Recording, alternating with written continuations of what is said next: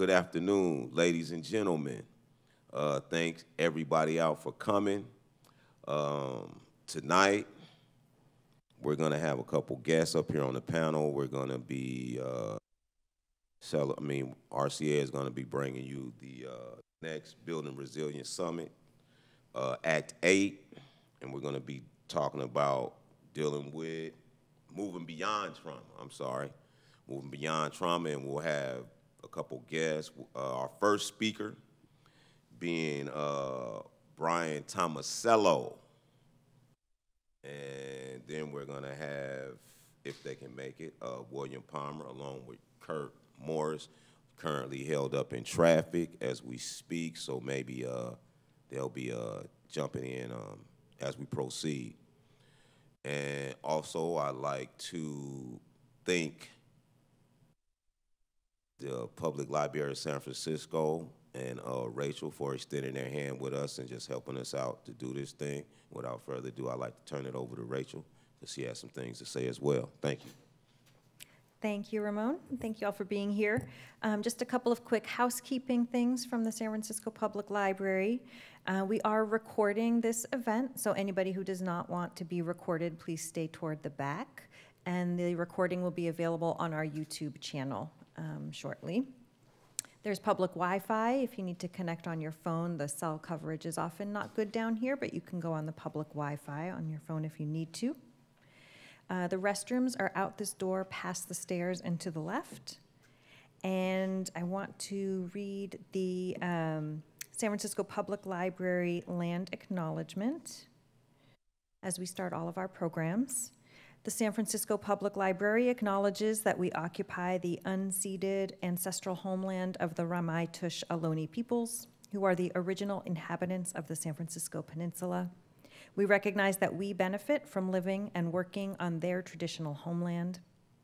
As uninvited guests, we affirm their sovereign rights as First Peoples and wish to pay our respects to the ancestors, elders, and relatives of the Ramaytush community. So with that, I'll turn it back over to Returning Citizens Association for our program. Thank you. Thank you again, Rachel. We appreciate the invite. Yeah, so we're a ground root organization. We just starting out. And so with that being said, we will be, there will be some kinks because we learn as we go. And also, we're an organization that's always trying to expand. With that being said, we offer things too. We don't like to just ask for donations and feel like we just straight begging, so we got things that we offer as well that people can subscribe to, like podcasts. We have a clothing line, Returning Citizens Association clothing line as well.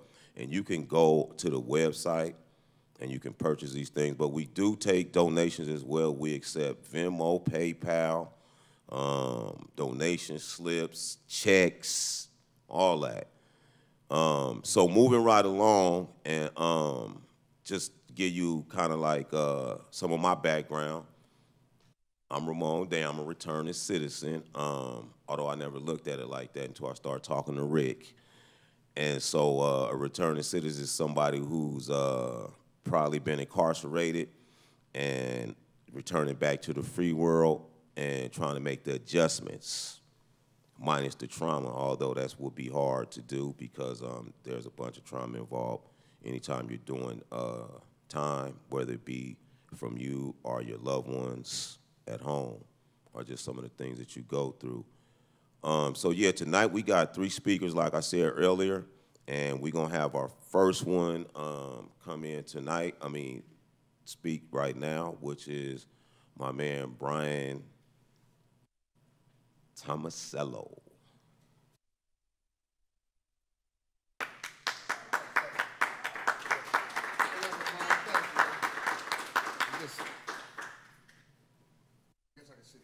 Yeah, bro. Hey, man, listen, I don't bite, man. Yeah.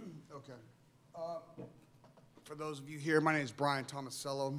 I am a formerly incarcerated life-term inmate. I spent approximately 18 years in prison. I went to the parole board 5 times before I was ultimately granted parole in 2011. I was 21 years old when I went in, and I came home when I was 38. Today we're talking about moving past trauma. Trauma has many facets for the incarcerated population. One would be that the initial arrest. The initial arrest is devastating to not only the victims of the crime, but also your family who you victimized as well by not being present in the home.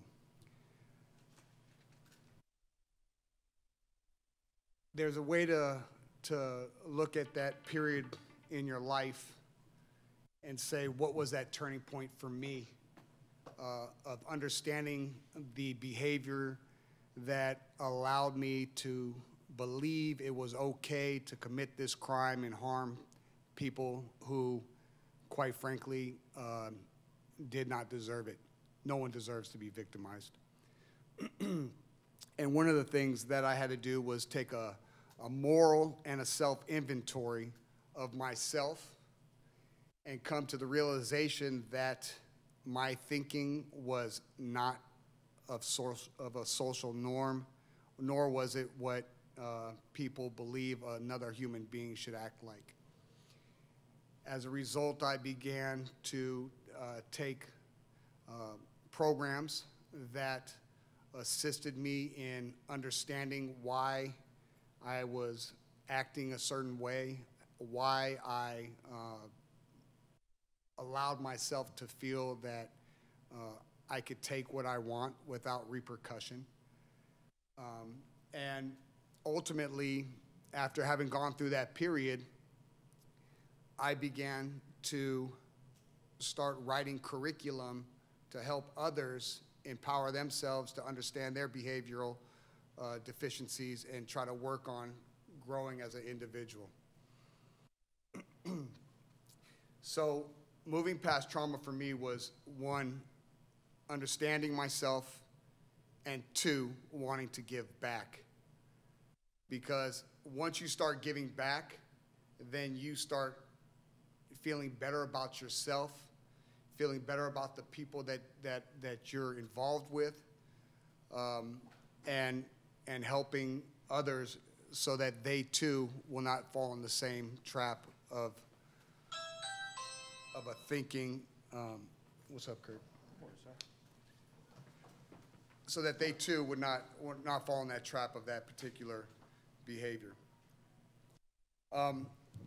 You know, so when we discuss moving past trauma, you know, one of the most important aspects of my rehabilitation was I was fortunate enough to have a great many friends. Ultimately, understanding who those great many friends were that I could count on my one hand towards the end. And my family, first and foremost, because I was one of the fortunate persons who was incarcerated, where I was lucky enough that the people who were in my life prior to me committing my crime continued to love me, support me, and offer me the encouragement to be better than that. And, you know, I never wanted to put my family in another position where they had to see their son go through a traumatic experience of having to literally, you know, be in a cage. You know, many people talk about what it's like to be locked up, and everyone, for the most part, everyone here today knows what that experience is. And it's not something that one can put themselves in unless they themselves have been in it. And for example would be, you know, when we talk amongst ourselves and we say that we're in a cell, a 6x9 cell, well, that literally is the truth, because I can remember when I was in San Quentin or Folsom, I would have my shoulder on one side of the wall and I could reach out and I could touch the other side of the wall, and that was the width of the cell. And you know, and that in in that box, which one of our members likes to quite frequently use as a term, you know, that's exactly what it was. It was a box. And, you know, in that box you have your 2 bunks and a little toilet and a sink. And that was life for a great many years for many of us. And that in itself is a traumatic experience. That in itself of the dehumanizing experience of not being somebody any longer, but now being a number to the system, because that's ultimately what we were, J67752. That was my number.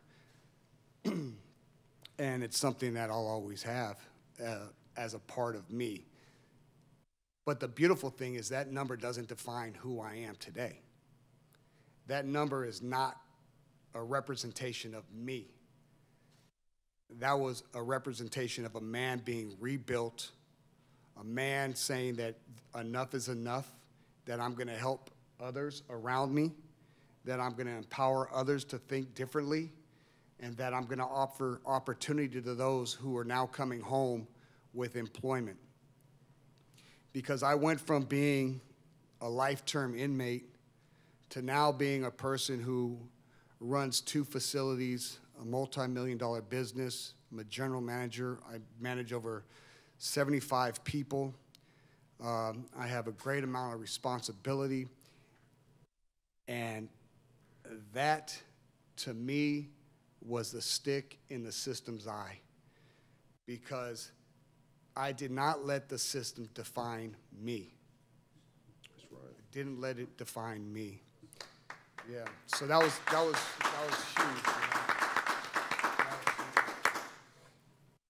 You know,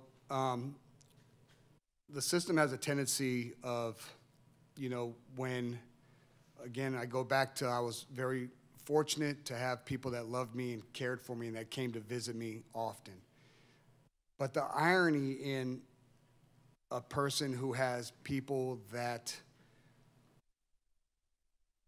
has a tremendous amount of support, the system has a way of trying to discourage those folks from supporting those people, right?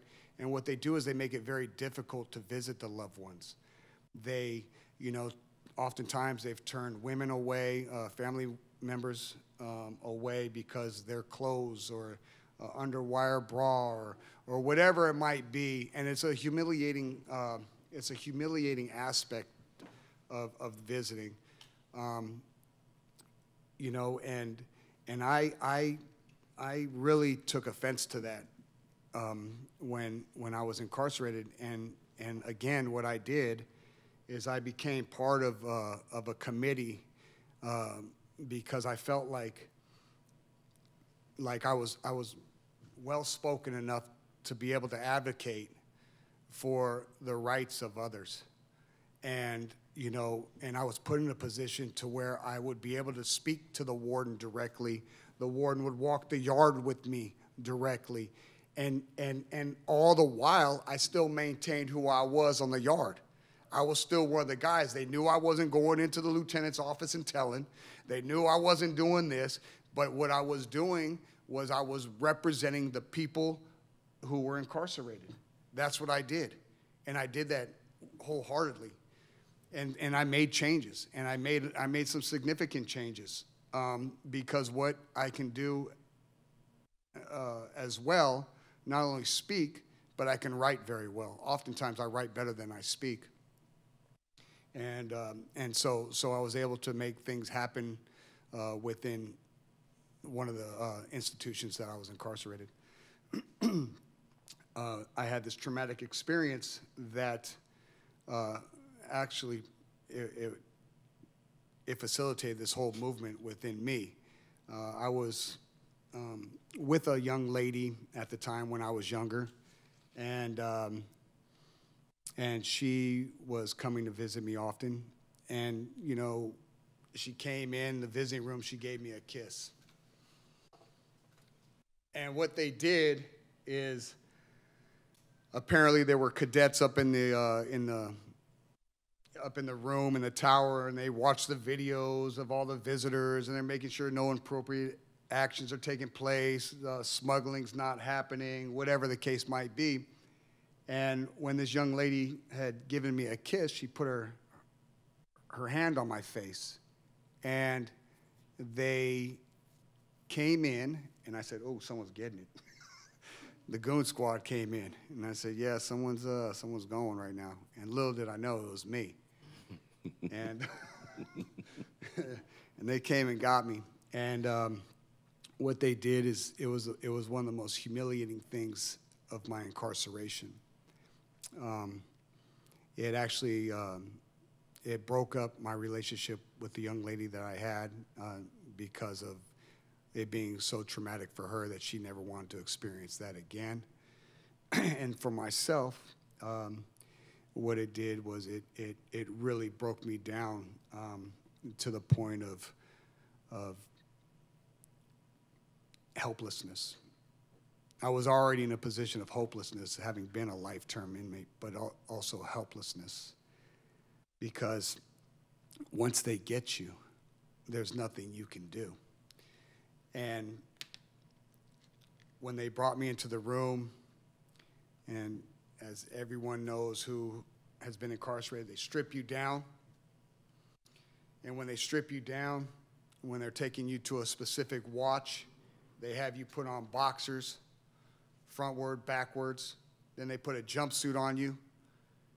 And then they put a jumpsuit backwards on you, and they tape your ankle. They tape your thighs. They tape your waist, and they tape your arms. And then they take you into a holding cell. And then they process you. And then once they process you from that holding cell, they take you into a cell. And once they put you in that cell, then you're now shackled to a bed. And every time you have to use the restroom, you have to notify the officer who's watching you. And then that officer has to call the sergeant, and you have to wait for the sergeant to come. And when the sergeant does come, then you can finally use the restroom. So this was a process that went on for over 3 days for me. Even though I had already completed what they had asked, they still were fishing. They still thought there was something inside me that was going to come out, and it never did. To me, that was the most degrading, humiliating experience of my whole incarceration. But, again, moving past trauma, right? I got to it. I was like, all right, they got me. They did this to me. It's another way for them to try to beat me down. It's another part of the system's hold on an individual where they dehumanize you and turn you into that number, and that you are to remember that they're in control at all times. But they weren't, man. They weren't. They were temporarily, but they weren't after that, because once I got out, man, I hit the gate running, and that was it. And so I started doing paperwork. I started looking at all the DOMs. I started checking out everything that they had as far as like what their procedures were. And then I started following up with paperwork. And then I started making change. And I started hearing, people started listening. And then I had other people's family members getting involved. So it's much like RCA, right? Returning Citizens Association, economic and political capital is what we're trying to achieve, right? Because in my line of thinking, in my time of being incarcerated, it came to me as being each one teach one, right? Each one teach one. So I'm here today as each one. And I'm here today, hopefully teaching one, right? Because that's what I want to do. That's my position of giving back. I took, and now it's time for me to give back. So the parole board for me was another very traumatic experience. The parole board for me was during a political climate in which it was phrased that no life-term inmate will ever go home other than leaving in a pine box. And that was by Governor Gray Davis. The political climate was changing during the Pete Wilson administration. when the poly-class unfortunate situation took place. And that's when the tough on crime really began to get tough. And they never wanted another lifer to come home and then be that poster child for their political gain in trying to get into office. So they felt that if they kept the life-term population inmates incarcerated, it would help them with their political stance on being tough on crime. Get them a vote. To get them to vote and get them funding.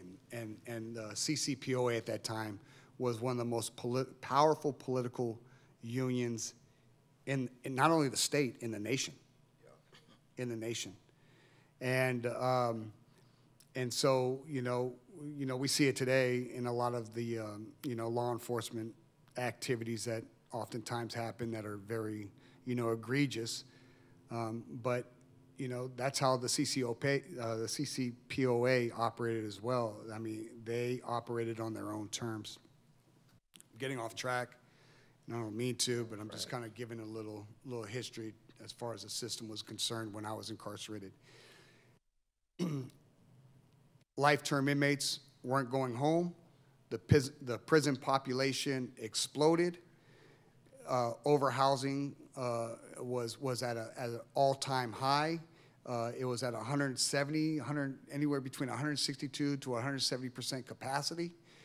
You went from 2 bunks in a dorm-style living to now 3 bunks in some of the dorms. And then they started taking away the programs, and there were a lot of things that were causing a great amount of mental issues within the population, because people didn't have the outlet to get out to the yard to get the fresh air. They're stuck in the cells. They're stuck in the building, and it was horrific. It was horrific. So that's what I was faced with during my time. And once I begun going to the Board of Prison Terms, finally, to seek release, you have to go through a set of things of making sure that you have employment, where other inmates that had a date, they didn't have to secure employment before being released. Letters of support, residency, you name it, it all had to be put together. So I go to my first parole hearing, and my first parole hearing, I walk out with a 1-year denial. And for me, that was a win. That was a win. And I felt very confident going into my second hearing that I was likely going to receive a date. But that was the whole hoax. They keep you there, They want you to believe that there's that chance, when in fact everyone on that parole panel was either former law enforcement, DAs, or sheriff, whatever, you name it, victims' rights advocates.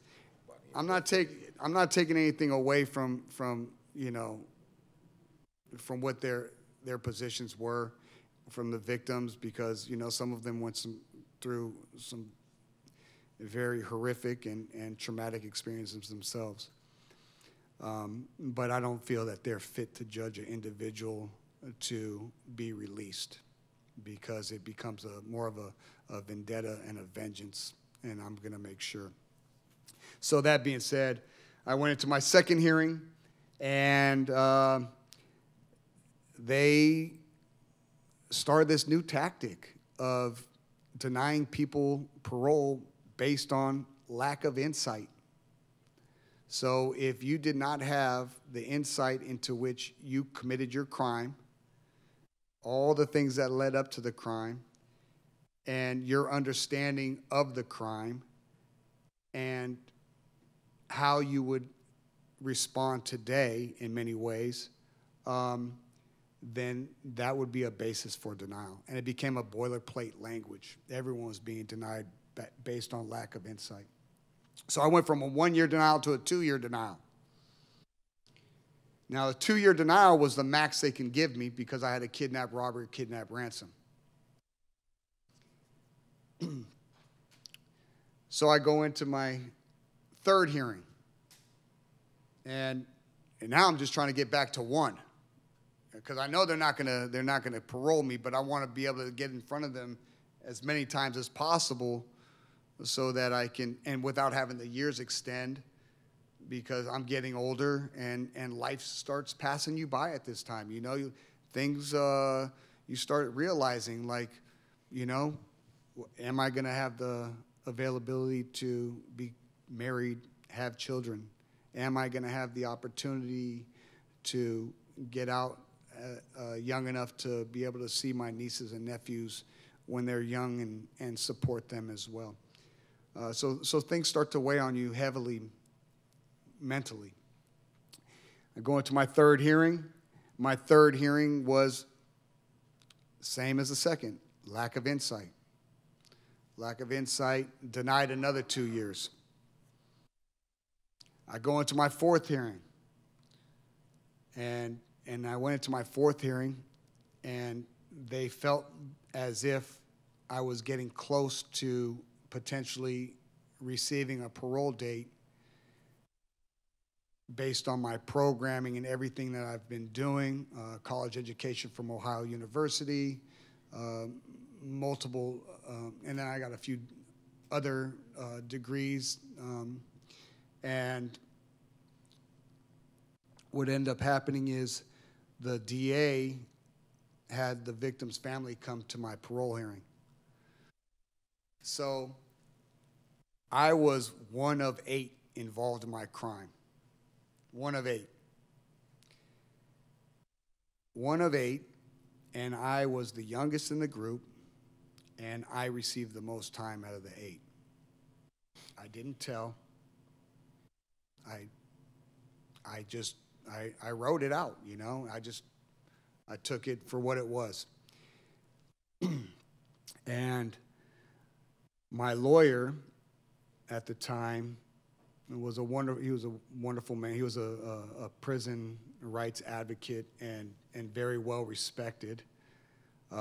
He came in and told me while I was in the holding cell that the victims were there. But interesting enough, it didn't set me back. In fact, I was actually happy about it and welcomed it because I felt out of all the people involved in my crime, I would be able to be the one who would give them comfort in knowing why they were chosen as victims or why we did what we did, and hopefully allowing them to have the forgiveness of my action. And it worked out like that. It actually worked out like that, but I still got a 2-year denial. And that's okay, because I went back feeling better about it. I went back and I was like, okay, like, I know they're never going to come again. And they didn't. My 5th hearing, they didn't come. But at my 5th hearing, the laws changed. The laws changed in my 5th hearing. The 5th hearing, they had a law that came out, I believe it's called Marcy's Law.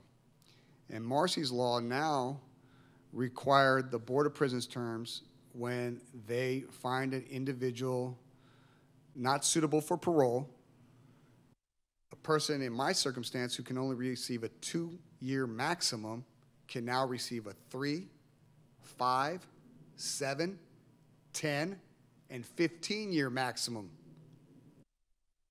So now when I go in front of that parole board, I'm no longer looking at a 2-year maximum. I'm looking at a 3-year minimum. A 3-year minimum. I'm 37 years old. 3 years is going to put me at 40. And then when I get back at that 3 years, what's going to happen then? A lot of things happen in the prison system. You know, 3 years is an eternity. 3 years, anything can happen. Anything can happen in one day. I mean, that's how we live in incarcerated. We're day to day. Everything's day to day. So when you start talking about 3 years, you're talking about an eternity. That seemed like. You're talking about an eternity. So on this last hearing going in, It was, you know, a very stressful period. I knew I was prepared. I knew I had done everything that I could possibly do. I knew that you know, I would be able to articulate, you know, prior behavior, what I did to transition from that prior behavior, and who I am today as an individual. I knew I could do all that. But it's not me that's judging that. It's people that is beyond my control, and they have a political agenda. But fortunately for that day, when they came back from deliberations, they said to me, "We find you suitable for parole." I can't tell you guys, like, it still shakes me up today because finding you suitable for parole, 5 words changed my life. 5 words allowed me to be the person I am now. 5 words allowed me to be a married man with 2 children. 5 words allowed me to buy a home and be a manager of a multi-million-dollar company. 5 words. 5 words. So, you know, I just want to say that, you know, it's possible. And the gentlemen that are here today, most often there's more of us, but the gentlemen that are here today, we too have experienced this. We too have experienced what it was like to go through that period of incarceration to come out survivors, because that's what we are. We survived it. We survived it. So for me, Ramon, that's in a nutshell as far as like moving past trauma and knowing that for anyone that finds themselves in a traumatic experience, there are tools, there are resources, there are people who have gone through it as well and are here today, and they too stand tall. They stand tall. They stand tall. It's possible. Thank you. All right, let's give Brian a round of applause. Thank you for sharing your story, brother. So again, being that this is, I'm sorry I keep looking back at the sign, but yeah, Building Silence, Summit Series A, and moving beyond trauma. First thing people got to know is, because especially for a lot of us, the way our lifestyles are the way we're brought up, and the things that we're brought up into, the trauma is normalized, so we don't even be knowing that we be traumaing, you know? We don't even have an idea, because the things that happen to us, we think they're supposed to, sometimes when they don't. Like, you know, at a certain age, you know you're going to the penitentiary, because from elementary, you know, that's just how it is sometimes. So you don't know these things. When certain things happen to you, you think it's supposed to because of your upbringing and things like that. And so, like, for instance, when you go into the court system for a ticket, or not what a ticket, but a case or whatever, another person could have the same kind of case you got, but they won't get what you got. So you normalizing your trauma because of your upbringing and things like that. Sharing with just listen to Brian, and just like some of the things that he was talking about, from the pat down searches is just total overkill.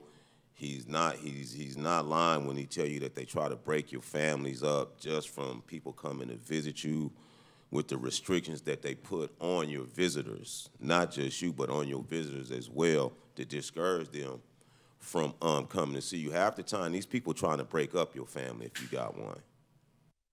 And they do it with a vengeance. Like, they not, I mean, they disguise it well, but if you got a little common sense, you can see through it. The way people are impacted, like we incarcerated, and we just thinking about woe is me, woe is me. And we ain't even thinking about, like, thank God for my wife. She helped me make it through that same thing. And what happens is you get so centered on you that you don't think about them and what your absence does to them, because it's people that depend on you. And so I listen to this man every week, and it was having him right here next to me that made his story just that more impactful. So again, thank you, brother, for sharing. We're going to keep this train rolling. We're going to give y'all about 5 minutes, take a break, get you some refreshments, and we're going to get right back into it. Our next speaker is going to be Curtis. I had no idea that I was returning citizen. It took Rick to make me realize that, because what happens, I'm thinking right now we might need another host. That's what I'm thinking, you know, but. I think you should just agree. I'm gonna do that too. But no, what I'm saying is, like your mindset can't stay locked as a second class citizen, because so I'm a felon, right? The minute you leave the gate and you think you free is when you find out you're still some more difficulties that follow you, because now you're a felon. It's only gonna be certain jobs you can get when you come home, because they're gonna run a background check. If you got violence, you can cancel out a whole lot of stuff. If you got fraud, you can cancel out a whole, like, you ain't never working at a bank again, forget it. And you might be good with numbers, you might be an accountant, you're not doing it. And so I'm a stereotech.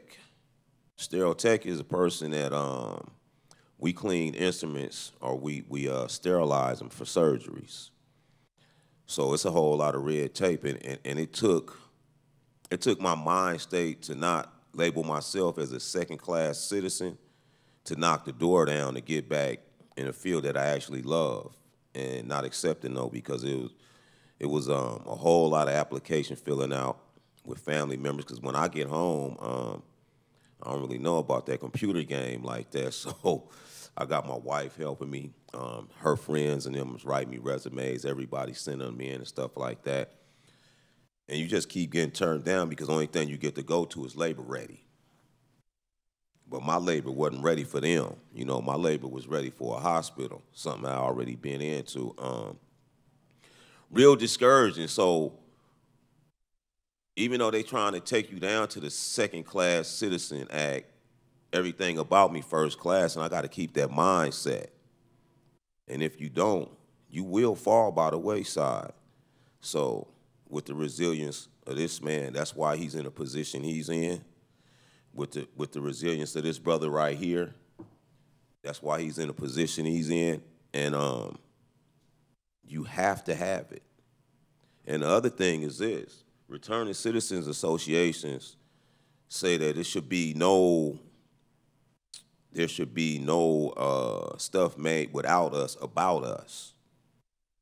And that's right, because I could go back to paroling and having a parole officer, Mike Mermerstein. I'll never forget his name, because he was foul.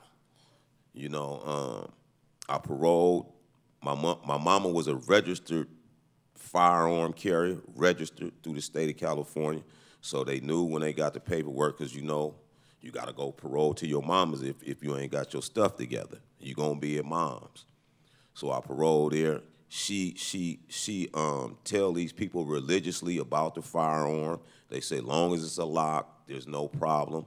He can stay there. He comes to the house, you know, because they got to come by your house at least twice every 30 days to do the little home inspection and that stuff like that. He come by and he cool and he cool and he cool. But about 90 days into my parole, he wasn't cool no more. And it wasn't nothing I did because I came home, got a job and everything. But just like that, out of nowhere, came to my mama's house, arrested me, and told me I couldn't be in there because she had a firearm. Now the twist to it is, in hindsight, he know he out of line and he know that it's foul. But me being a rookie, because I ain't never been in trouble. I ain't been behind no bars, no juvenile, no none of that. I went to school then, that part. And so what happens is, so now I got to have a meeting with the Board of Prison Terms for the prison violation for having a firearm. My mama come to the hearing. I'm leaving one part out, on the way of taking me to lock me up for a gun violation. I told him he wasn't shit and I beat his ass. That's just out of anger and immaturity, but it cost me. So when we get to the hearing for this incident, I beat the gun charge because he didn't have no right to come and arrest me. But now I got a new charge because I threatened a parole officer. You know what I'm saying? We just sharing how it really be working, like behind closed doors and stuff don't nobody know about. That's one of the things happened to me. And you know, that set you back because I had just got a good job then. So now I got to start all over again. Then I get in there and then I'm doing something else I ain't supposed to be doing. Then I catch some more time. All behind a bogus gun charge. And again, trauma we be trying to normalize because we think it's supposed to happen to us anyway, just because of the situation we in. And yeah, so that's what Returning Citizens is about, and so that's why we trying to get some of our people in play in these positions, whether it's parole officer or getting them on a Board of Prison Terms or getting them to go back off in these facilities and start being counselors to individuals getting ready to come home and having resources for people when they come home. Like he mentioned letter writing. You know, if you could write a letter for a brother and it improve his situation, why wouldn't you? You know, it take 5-10 minutes, and if you gifted with words like him, it's just gonna be a blessing to receive it. You know, that's where we at. But Returning Citizens, this is our mission to try to improve people who come home from being incarcerated and make it as smooth as you can and have resources. So again, I just got to throw this in there for the people. We do take donations. You can come to rca.com. We got Venmo. We offer you podcasts. We sell magazines. Like, we ain't just ask you just to donate. Like, we going to give you something for your donation. So just keep that in mind because we have to have resources to try to help some of the people come home. I don't want to keep going on rambling, so I'm going to hand it off to Kurt. But I just want to share an incident with you on, again, like how we normalize some of these things that happen to us and think it's supposed to happen when really it's not, how we just normalize trauma. And the reason we trying to move, how can you move past it when you don't even know that you in it? So with that being said, we're going to hand it over to Kurt. Thank you, sir. Thank you, sir. How y'all doing? Y'all doing good? My name is Kurt. I'm Ricky's cousin. We grew up in the same neighborhood in Pittsburgh, California. We good now? Okay. We grew up in the same neighborhood in Pittsburgh, California. Mic, bro. I want to hear you. There you go. All right. Can we good? We good? We good? There you go. Yeah. All right, yeah. So like I was saying, I'm Ricky's cousin. We grew up in the same neighborhood in Pittsburgh, California. So we kind of cut from the same cloth, and we was raised doing the same thing, just hustling, and that's what we seen when we was outside. And so that's why I'm so proud of him for getting this organization started with RCA. And so RCA means so much to these people because it's not just us. You know, it's a non-clinical group that we have on Sundays that we can get around and talk and just shoot the stuff and come up with ways to try to help people that's been incarcerated and people that's out that need resources. My father, he's been incarcerated like my whole life. He's been there 52 years. He's in Solano right now. A little bit on his thing, was convicted of killing the first, is two police officers killed Martinez, and he was convicted of killing the first officer, Martinez. But so me, I really didn't have a fear about going to jail, because my life, I was impacted on the other side, because I knew my dad was there, you know, and he was like my hero. So it was like, so what? If I go, my pops, he got my back, so it didn't really mean nothing to me. And then being out in the streets, seeing the hustlers, that was just part of life. You get caught, you do what you gotta do, and then survive. And so, like I said, me and my cousin, we came up hustling together. He was a little bit younger than me. I'm in my 50s, he's just around like 50. So he hung with my other little cousin that got killed. He was an entertainer. His name is Chico Gaines, and he got killed back in, I think it was 16. Went to the All-Star game in L.A., and unfortunately, he was shot out there. But with my pops being in jail, though, like I was saying, he was like a hero to me, going up there visiting him. So, you know, sitting on his lap and just sitting up there, he's showing me all type of stuff. And so it was nothing really different for me to see. And so when I went back home, like every time, like I said, I didn't care about going to jail or anything like that, because I knew my pops was gonna have my back, and it was just a situation. So I ended up getting myself in trouble, and so I'm a returning citizen. I went to YA for 4 years. I went from 14 to 18, unfortunately. Actually, I had got 10 years total, because they were saying they were gonna keep me there until I was 25. But by the grace of God, I was able to get out. So I was arrested for that particular crime back in October 10th, 1987. And what's so odd is that my life started October 10th, 1993. That was when my first son was born. So a bad day turned into a promising day. And then, so, you know, I just thank God for like changing that day. I get emotional when I talk about it, because it's just like crazy how the grace of God is real. Because I've been in situations where I shouldn't have came out. You know what I mean? I've been in households or standing with some people, some characters, that I shouldn't have walked out of that house. But by the grace of God, I did. And I still was living in a different type of life. So that's why I just like, especially with youth, my part in RCA, I'm trying to get youth programs where we can have people can take their kids to Great America and Six Flags, because the father's not there. My father wasn't there. So it's just like youth stuff like that that I want to be able to introduce into our program and be able to help single mothers going through different stuff like that. My mother, straight queen. She passed away a few years back in 2002. But she was so smart enough where she took me out of the Bay Area and took me to Sacramento. When I got parole to Sacramento. Whole new life. That's when I started. These are two of my other sons over here. I was able to have these two sons, and then my life just kept evolving. Like I said, back in '93, I had my first son. Then I had my next son in June 4th. So I took that June 4th, and I said, what do 6/4 mean to me, his birthday? And so I haven't got my other two sons yet, so don't feel bad over here. I got one that's 5/31, I got one 4/27. But I'm in the middle of my life. I still got 2 more sons to go. And so these dates mean something. But the 6/4, you always hear when you talk about life, or when you play a game, right? You play to enjoy it. So I look at life as being like a game. You know what I mean? And we're here to enjoy this. When you play a game, you want to enjoy it. And that's what we should be doing with life. So when people take like, you hear the saying where you say, we're not playing checkers, we're playing chess. It's 64 squares in there. That's 6/4.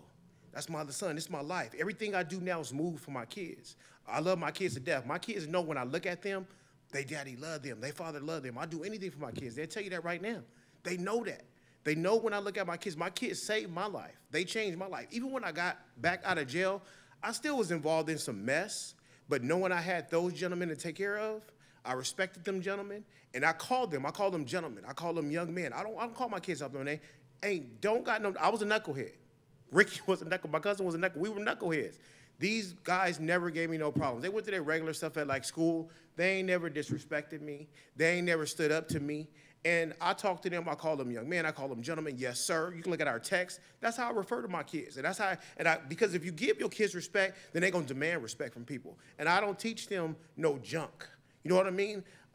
I just love my kids, and I want them a better life than what I had. And so they're not gonna see me in prison. They're not gonna be coming to visit me behind bars. And that's just what God has led my steps to be. And I appreciate you. I love you guys to death, and you guys know that. You guys can get anything from me. You know what I mean? But most of all, like I was saying, my thing with RCA is just to improve and to better people's lives. God has put me in a position where I'm winning. Like when I get back to these games, don't try to cheat life. Don't try to cheat games, because when you cheat, you lose. I don't want to win life, because when you win, it's over. The game is over. I want to keep winning with the ING. I don't want to win life. I don't want to be the biggest dope dealer or the biggest this or the biggest that. That's when you try to win something, you try to master something, that's when you lose. That's when I don't want to lose the game. I want to keep winning. I'm going to keep making my steps on my 64 chess. When I use people, I want people to be queens for me. Queens not in gender-wise, meaning women. I want people just to be, I'm going to be the king of my chessboards. You can play multiple chessboards. That's our situation that you're in. And I want to be the king in each one of those, but I want to build queens around me. I have other people that's around me that's helping me build, but the more queens you get, the more, my mom, she was a beautiful queen for me. She taught me different stuff. I miss her so much, because when I was in jail, she was on AFDC, but she still sent me packages. She still made moves to make sure her son wouldn't go back to jail. She put me out that environment. She knew if he comes back to Pittsburgh, he's going to get killed. He's going to follow steps of his dad. My dad never got out of jail. Me and him would have hooked up together. Do you know we would have been terrible? We'd have been terrible. We'd have been terrible together. So it's a reason why that man stayed where he is in that position, and I stay where I'm at, so I can raise these young men to be who they are. He loves when he sees them. You know what I mean? And I'm not wishing bad on him or nothing like that, of course. You know, I wish I could have my dad with me. We ain't never even watched a 30-minute program together. We ain't never shared really a sandwich together. You know, and that stuff hurts, you know, when you think about it. But I say God has guided my steps so I can be able to help people. I took so much from the community. Now I want to give back to the community. And I know we're supposed to go a little longer, but that's basically my story, kind of like in a nutshell. You know, keep winning. Everybody keep winning. And like I say, I get teary-eyed because I'm praying all the time. I look at individuals that's here, and I always try to think what's going on in each person's life that's here and try to portray that message or relay that message to a person. And so I'm not here to touch one person. You know, you hear somebody say, oh, just one person can hear the message. No, I want everybody to hear what I'm saying and know what I'm talking about and be able to help by me. You know, I want to be that person now. I don't want people, when they see me, I want them to be smile when they see me. I used to have people before that used to like duck away. Oh, he gonna do this. He gonna pat my pockets down. I'm not that dude no more. I'm a happy dude. I'm winning. I got 4 beautiful sons. You know what I'm saying? I don't owe nobody no money. I don't owe nothing. I got cars. I'm good. I'm winning, and I'm going to stay winning. And thank God. Amen. And that's me, y'all.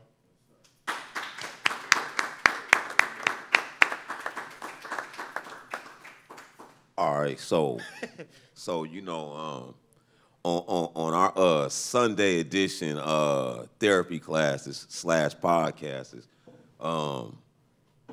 Kurt, he always got his screen off. You know, he don't never got his screen on. So I always heard him speak. He's real articulate, right?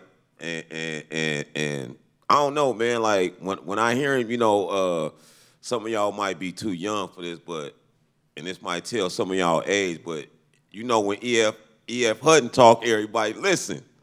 And that's how Kurt is when he be talking. I love to hear him speak, man, because he's always direct, precise, and his word pronunciation is just on point and everything.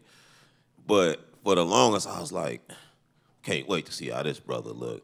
I know he about 6'2", you know what I'm saying? Carved up 250, you know. So when we do the fashion show, and I finally see him in person, I ain't disappointed because you can still see the confidence that oozes from the brother, right? He's just shorter than I expected, that's all. That's all, he's just shorter than expected. But I feel like he's very, very needed in this organization. I definitely feel like he has a fit because he got the right idea. When we talking about we want to stop something, we got to stop it at the head before it starts. So when you want to invest in these kids' organizations and doing stuff with the kids, that's really, really important because we was them kids. You understand? We was them kids, man. And the difference now is these kids is different because they don't really even know how to socialize. At least we knew how to socialize, you know. get to them kids, cut the snake off by the head. We want to thank everybody. And I got to do one more plug again about, you know, PayPal, Venmo. We got a subscription of a magazine, RCA, and we also got a subscription for a podcast, $4.99 a month.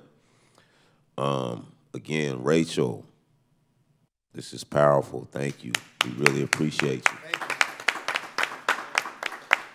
you. And so if y'all, we got Q&A. If y'all want to go Q&A for a minute, that's fine. We're very open to any questions if you have any.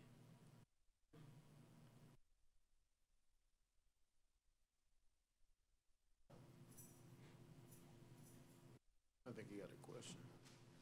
No, you give it a mic for anybody who might have a question. And if you with the organization, you can still ask a question too. Everybody except her. I got a question. His name's Brian. Yes. Brian, you said letter writing, right? Yes. Because I have a friend. She has been denied, like you. This will be her 4th time. She's frustrated. So she's telling all of us to write her a letter. But the letter, can you help me with that? I can. Okay, good. Yeah, for sure. Because poor baby, she's, oh, God. Yeah. She's just been trying. She's discouraged. She just, it's bad. So Yeah. she's trying to get everybody to write these letters. And I just look, my letter is like kitty form. You know, it's just typical. Oh, she's a good person. She did this, she did that. But I don't think that's working. Yeah, I can definitely help you with Okay. that for sure. One of the things that I can also help you with is preparing like a parole packet for release. Typically, what you want to do is how I did it, because parole is a 50-mile radius. You can't leave beyond that 50-mile radius without having permission from your parole officer.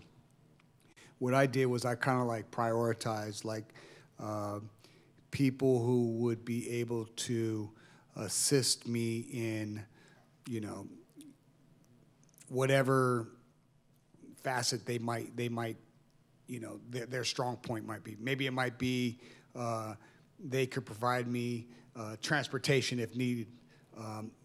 They can assist me with going to the store or whatever it was within that 50 mile. And that was my support system, local. And then everything else beyond that was, you know, people who would write, I can attest to the character type situation.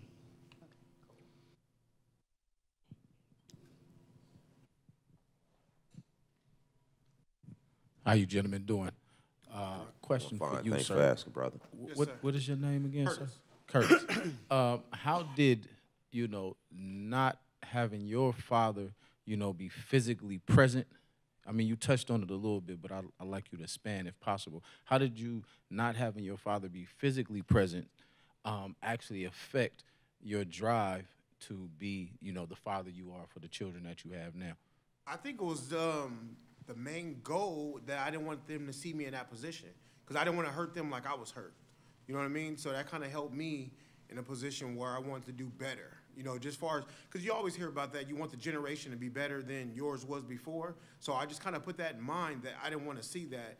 And I think with God dealing with me, he was telling me those were the steps that I wanted to make. I don't want to be incarcerated.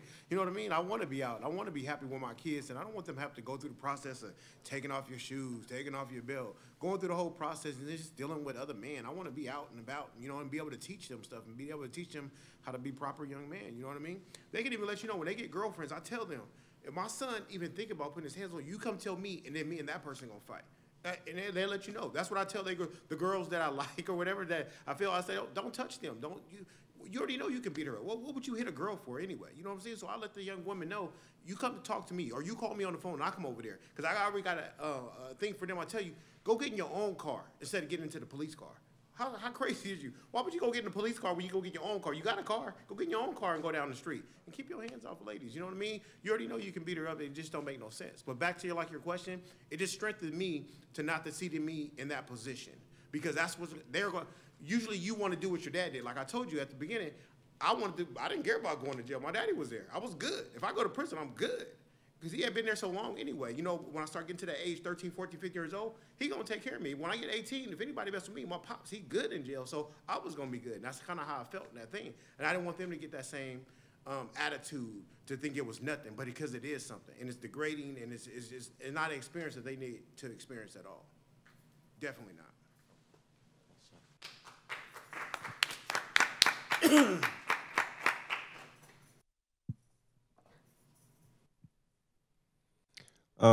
Pretty much is for both of you. Has your experiences made you hate the legal system at all, or has it affected how you view cops or anything in general? That's a good question. That's a wanna good go? question. I can go a little bit. Yeah. We got this thing that we do, we call thorns and roses when we kind of do on our podcast. And so I can say like the system is like a thorn, but without the thorns, you don't learn lessons. So I don't hate them because I think they made me a better person, because if I would have kept going rapid, I would have kept hurting people. You know what I mean? So I don't hate the system. I grew up because of the system. You know what I mean? I hate I had to experience it, but I don't hate the system. I just wish I wish the system had more revenues, avenues and revenues to help people instead of tear us down. Because in the car, we were talking about that. How much it would cost to incarcerate a person? They'd rather spend that money, let you get in trouble, instead of putting that money back into the community now. What was the number again? That's what I'm saying. So why not put that money in the community now? Why wait till this person get in trouble and then put $100,000 a year to do that? You know why? Because it's corporate people that's running the prisons and that's getting benefits from it. They are the ones who's putting laundry in there. They are the ones who's putting food in there. They are the ones who've got other programs going on. So they don't mind spending $100,000 once you get in trouble. It's big business in prison.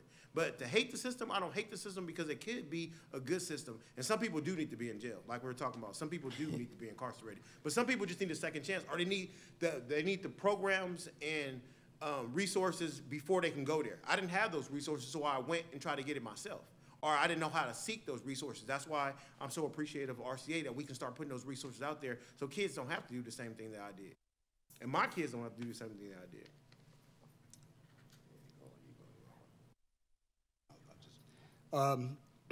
Do I hate the system? No. The system's in place for a reason, number one, right? However, are there fallacies to the system? Absolutely. Are there things that could be corrected? Absolutely. And that's what happens when we vote, right? Fortunately, we're all able to vote here. You know, that's the power of the political process and democracy, voting. Secondly, do I have a distaste for police? My dad was a 31-year San Francisco police officer. 31 years. And when I was incarcerated, it was like I took the wind from him, right? Because I knew better, so to speak. I knew better, but, you know, things happen in one's life where, you know, they feel that they've been victimized or wronged, and they have resentments and they act out in a certain way. And that's one of the things that I discovered about me during the process of being incarcerated, and how I came to understand how I became capable of doing what I did. So I don't hate the system, and I do have a trust of police officers. I do have a trust because, for the most part, their intentions are good. They are trying to protect the community for the most part, but you do have people like us who make mistakes, not mistakes because that's not what it was the decision. You have the opportunity to make the right decision, and some of these officers don't make the right decisions. That's it.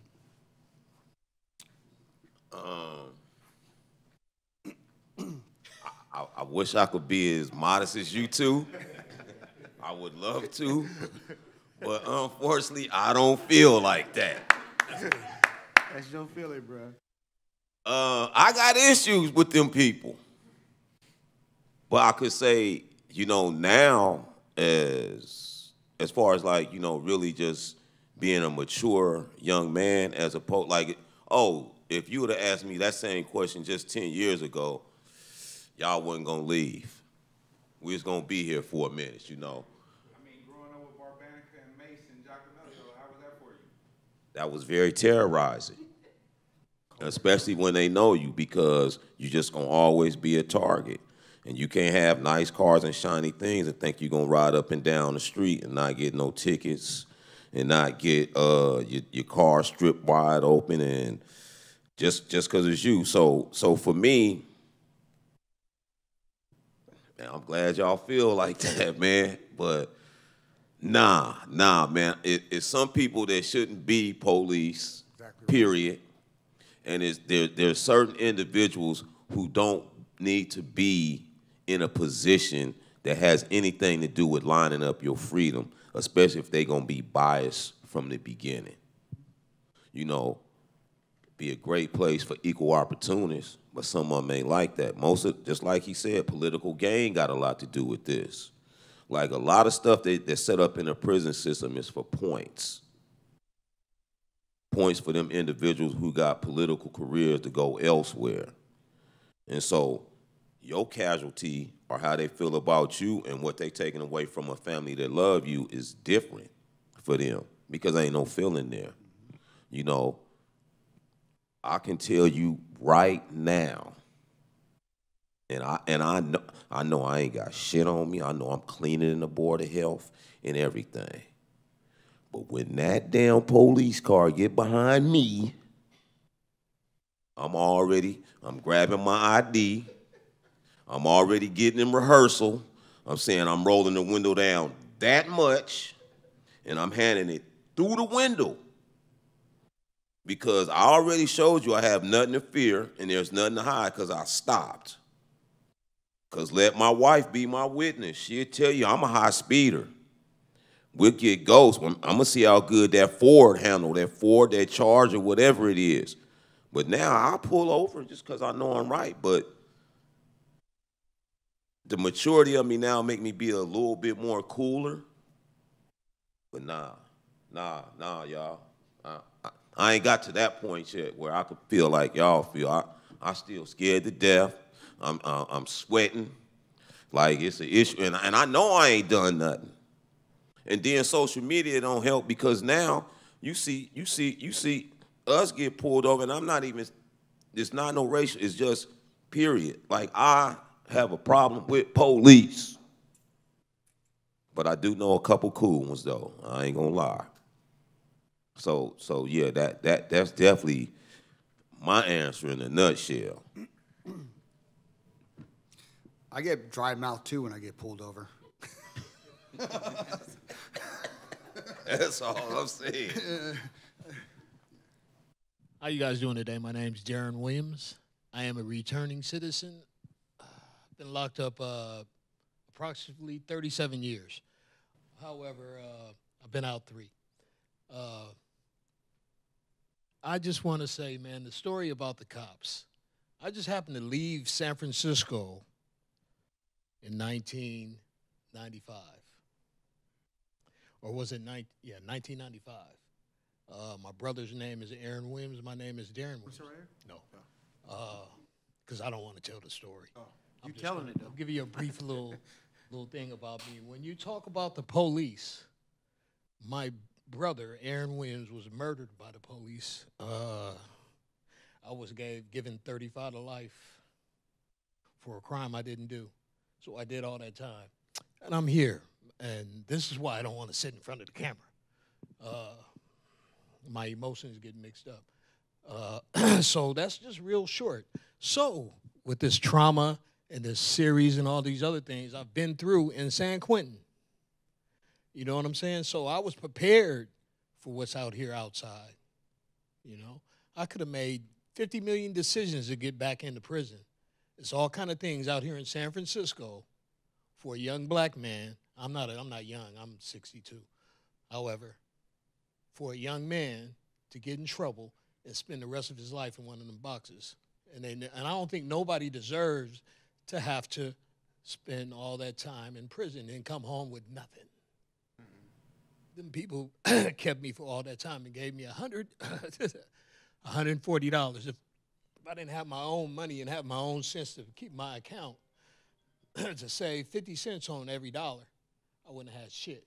So what I'm saying is yeah, I'm a part of this for that. I'm motivated, pumped. You know what I'm saying? If I'm not very healthy, I've been sick.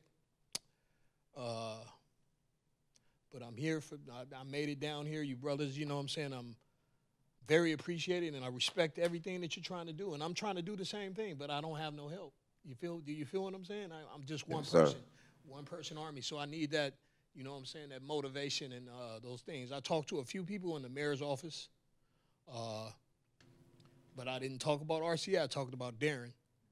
I can't do that. I knew that. You know, I've been around a long time. But so the fight is on, man. I'm here. I made it here this time again. Oh, I remember you from last time. Right. So yeah, I came we was in, over there. and Yeah. where's Rick? You know, that was my thing last time. You see what I'm saying? So I'm like, don't worry about it, man. As long as everything is moving forward, then I'm willing to be a part of it. And with that said, for the people that are here and then watch the podcast and everything, sooner or later you'll see me on the TV crying and telling my little story, because it's deep and it's worth. Cried that day when we was talking. I remember you, bro. And look, man, it's worth more than money can even. You can't even put a dollar sign on that. I don't want to see nobody else go through that.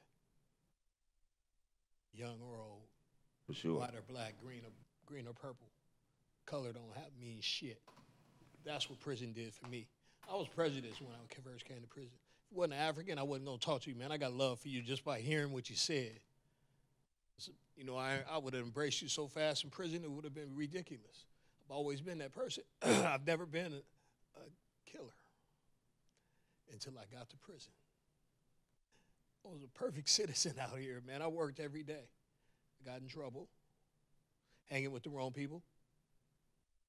Got in trouble, went to prison, got out, went back, got out, went back, got out. Then they locked my ass up forever. So I'm just saying, so a person, when you go through something like this traumatic stuff right here, it ain't no just one little sit down, getting ready to clean that up. So it's going to take more than 8 series. I'm just saying with me, so bear with me. Mm-hmm. I'm trying to do the best I can. However, I'm one of the richest dudes in the world. Mm-hmm. You know why? I got love. Mm-hmm. The love, the compassion, the empathy, and all the other things that I learned in San Quentin. Mm-hmm. I learned that in San Quentin, man. It took me 28 years. I was 27 years riding. You know, people that know me know that. You know what I'm saying? And then one day, psh, wake up. Like I woke up, started having empathy, started caring about other people. Mm-hmm. Then the yard changed. And you know what I mean by anybody that's been to prison, when the yard changed and they bring PCs to the yard, the regular population don't want to be with no guys that can't stand up on their own. That's basically it. Because it don't matter what you are, PC or whatever you are. Like I said, the color doesn't matter. I ain't prejudiced. However, your situation is your situation. You make your own situation when it comes to prison. You either be a man or you be PC. A PC. And you know what we call PCs. Yeah. So, blessed to never have to be one of those guys. Even though I've had pressure on me like that. You know, I've done things that I didn't want to do because of prison.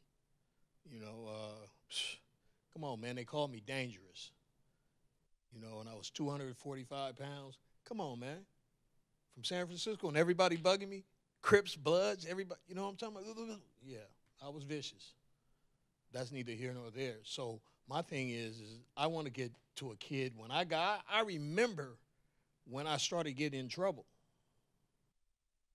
I remember the age when I started turning. So what I'm saying What is, age was you it? can catch it.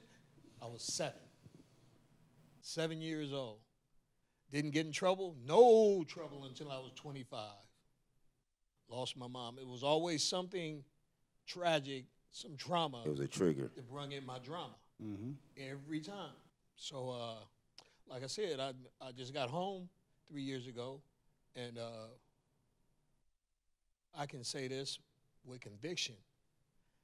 I should have been living anywhere in the city just from my inheritance on one side of the family, but both sides stole it because I had 35 to life. gave everybody a green light to steal everything. So I'm starting from this cane to walking again. You know what I'm saying? I'm starting to talk, which is good because I keep everything locked in. You know what I'm saying? I don't trust nobody. So I built resilience, believe me, on my own. So what I'm saying is a lot of things that you talk about that I especially what you were talking about, I relate to that so much.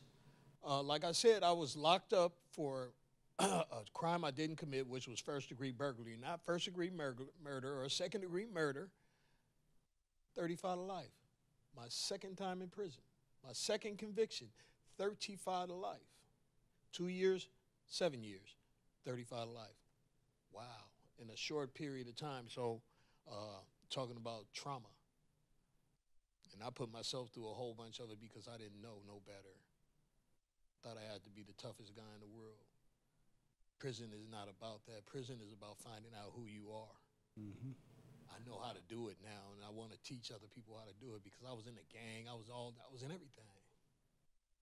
You know, I used to there's a brother back there that used to see me on the yard killing the bag because that's how I felt about doing something to somebody in prison.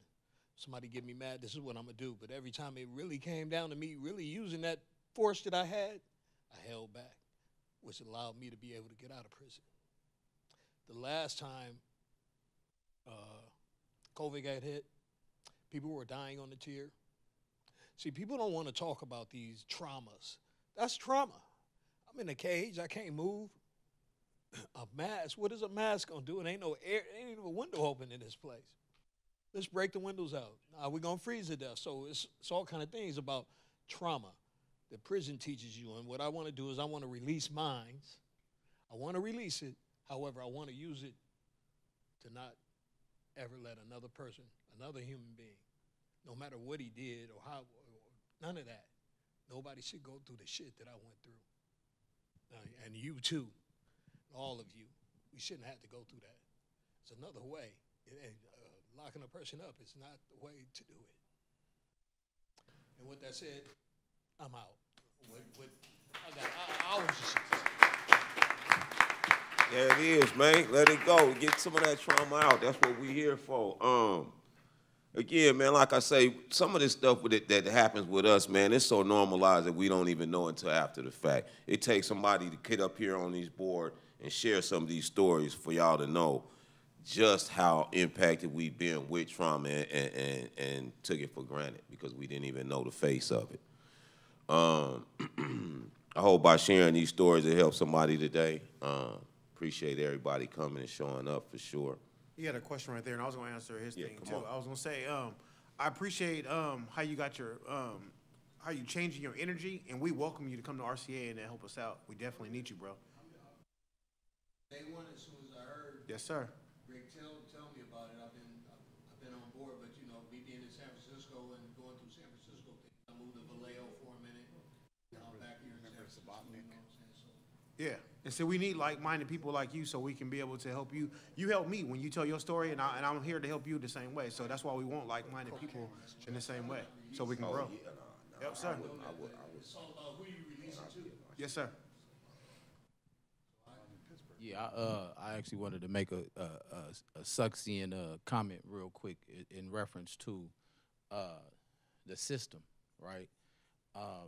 The system, in a sense, is faceless, right? Therefore, it's awarded the opportunity to get away with a lot of things, you know. I've come to realize that in this particular country, though we use the power dynamic or the racial dynamic, it's a farce. It's not real, right? And we oftentimes find ourselves being used by the system, right? It's called polarization, okay? They polarize us, meaning two different poles, putting us on each spectrum, right, to be enemies of one another, right? But in all reality, the problem is not necessarily with the individual people, because you find that there are good people attempting to help you, right? Yet Lord Atkins says that absolute power corrupts absolutely. And so we find that you can have great meaning when you get in a situation. You can enter into politics and you can mean well. And maybe on the local level, you may be able to bring about some type of change and help people. But the further you go up, right, into the system, what ends up happening is it corrupts. Further corruption. You know, because ultimately you have the ultimate incentive, which is money itself, right? And so if you have an entity that basically can get the money printed at its beck and call, then it can influence anybody's actions, right? And so you also have a political system that is based on making your superior happy. It's not on morality. It's not on principles. It's about making your superior happy. So if my only desire is to strive to make the individual above me satisfied with my particular work, then whatever it is this individual tells me to do, I'm going to do it, even if it goes against my moral compass. And this is what we see in this particular system. So we have to start to look at the root of things, right?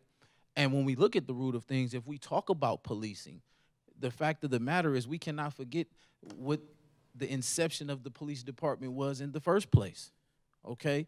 The inception of the police department was simply a slave-catching entity, right? So it doesn't matter as you go along, because a lot of times we look at the gangs and we say, well, the gangs, they're terrible, even though their inception may have been something positive to protect the community and all of that type of stuff. We don't go further into that and say, well, no, they started off in a good manner and now they may be doing something else. So now we have to utilize that same logic for everyone, you know, because this entity started off in a particular type of manner. Does that mean that every single police officer is a negative, hurtful, harmful, hateful individual? That's just not true. Because if that's the case, we could look at every single race, nation, creed, and there are ill elements about all of us, right? But the fact of the matter is not every individual is bad. Yet that particular system, and I'm gonna make this brief, that particular system, you talk about just the quota system, right? We have designed for the police department a moral responsibility. When they put on their vehicles, they come to protect and serve. That's a moral responsibility, right? But protecting and serving has nothing to do with a quota of having to have a certain amount of tickets and a certain amount of arrests and things of that nature. So when you're doing that, that takes the morality out of the situation, because it's no longer about, well, I'm dealing with this individual because they did something that was against the law. Now it's, I have to search out these individuals because I have a quota to make. And that makes that system very dangerous. That's the beautiful thing about RCA, though, right?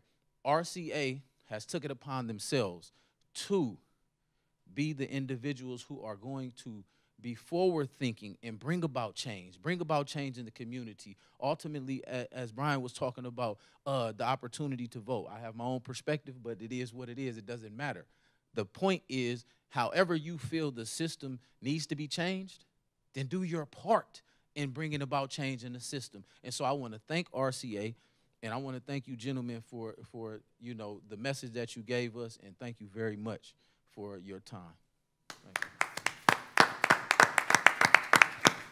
I want to be clear about something, though. As far as the system's concerned, right? When we talk about the hate's a very strong word, right? It's super strong. So when we say, do I hate it?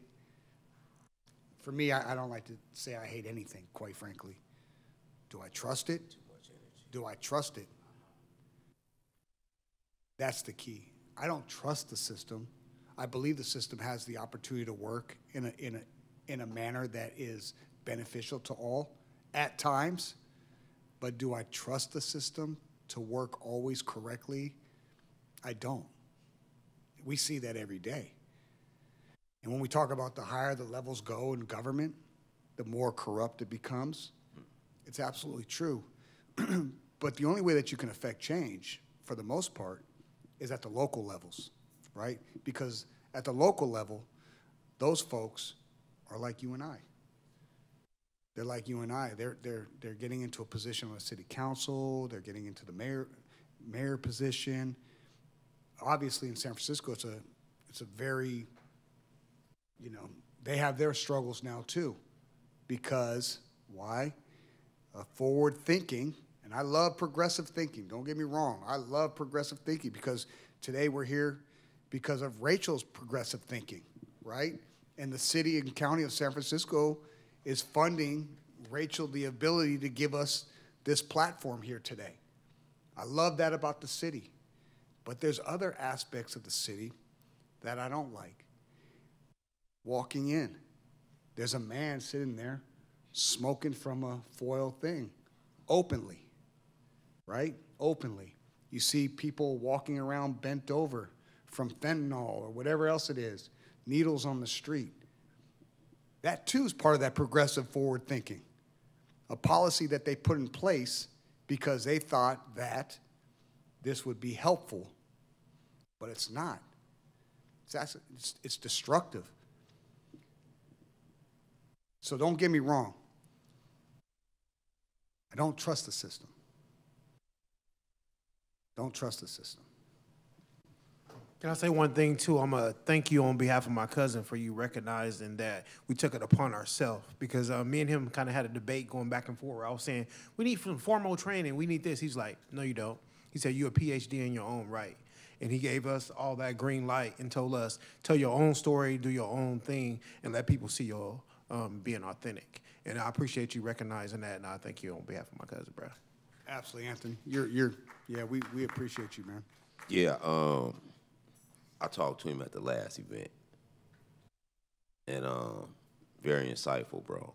Very insightful, and I love the analogy you just did. But at the same time, we gonna be in place to do these other things, but then still the gatekeepers. And then it's like everybody start out with the intention of doing their best job, putting their best foot forward.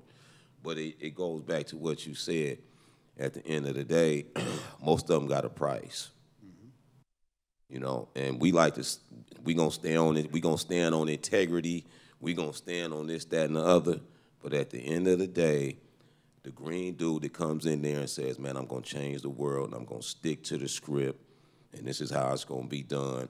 And then when a dude take him in the back room and say, well, look, man, if you just already put $100K in each one of your kids' bank account, and if you look in there's a house in Aspen.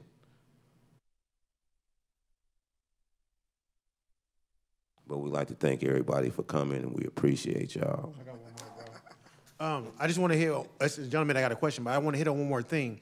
When we talk about donations, we're not just talking about monetary. It can be your time, it could be your story, it could be you getting other people to help the organization. So donation means just being a part to help us grow. We're trying to grow. We're trying to really make difference. You know, my cousin, he's an innovator. He has a vision, you know, that he wants to change. He's giving back to society. He took so much the same way, and so he wants to give back. I want to give back. And so when you donate, it doesn't have to be straight out your pocket.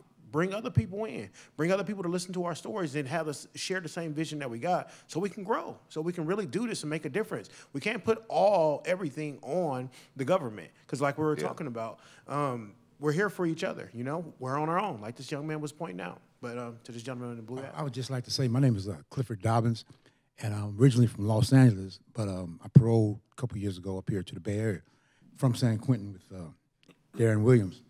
And you're Ricky's cousin. Yes, sir. And I just want you to pass the word to him that there's two people here that came today that were expecting to see him. I woke up this morning and scrolling through my phone, and I seen that they were having an event. I've had a couple opportunities within the last year to maybe catch him in Oakland, somewhere on Broadway, some other place, but I just wasn't able to do it. But I got up today and came, and it's significant because it says moving beyond trauma. I'm still dealing with a lot of trauma. I've got a similar story that is so similar amongst the African Americans, you know, out of the household, out of the home, locked up for 25 years, and you have 3 sons when you come in, and when you come out, all 3 of them are dead. The last one being murdered by the LAPD in 2022. But I want to say this about Ricky. In absentia, he's not here. I was in San Quentin with him for well over a dozen years, lived right next door to him, lived on the same tiers as him, et cetera, et cetera, et cetera. But one thing about him I really recognized and knew, he was an innovator. His mind was fluid. He'd get up in the morning, leave that cell, and wouldn't come back till count time. And he would always speak of some type of forward project, you know what I mean? I thought he was crazy, but I see, you know what I mean? Because he worked in education, helped a lot of people that were trying to hire their education. He just stayed busy all the time. And I'm not surprised that, I'm not sure of all the founders of the Returning Citizens Association, because he interviewed me about a year ago when I was in transitional home on Zoom. But it's really encouraging, and I'm going to try to come to more of these events. Yeah. Okay. You know. And then one more thing with that too. We'll get your information, and then we'll give you for our non-clinical thing that we have on Sundays, and we'll invite you to the Zoom so you can also talk and share your story in that as well. What were you gonna say? Yeah, so we can participate. Yeah, definitely. Yeah, so we definitely there for you. Yep, most definitely. And then back to kind of like the story you was talking about with him always being busy. I had wrote my cousin when he was in San Quentin, and before we used to call like putting money on people, we used to call it putting it on your books, right? So I wrote him. I was like, "How your books looking, bruh?" Next thing I know, he sent me a package of books that he had written, and I was trying to put money on his books, but he's just so not wanting nothing from nobody and just a person that he is. And he sent me a package full of books, and I was trying to send him some money. I was like, "How your books look?" And he thought I was talking about the books that he was writing, the work that he was doing. So that's just the man that he is. Yeah, definitely. I think he turned it over to Rachel now. Anybody else? Go ahead, Rachel. If there aren't any more questions today, I wonder if you all could end by just reminding people who might be watching this video how they can connect with RCA. Yeah, we got a RCA website, and it's very informative. Rick put it together, and then as well, you could chime in on the Zoom every Sunday too from 4 to 6. If I remember correctly, the website has a chat box that pops up, so someone could go to the website and say, "How do I get the Zoom invite?" Correct. For the Sunday meeting? And I think they could probably get the Zoom information through there. See what I'm saying? Rachel been such a blessing. Thank you, Rachel. Yeah. The website is RCA at Returning Citizens Association.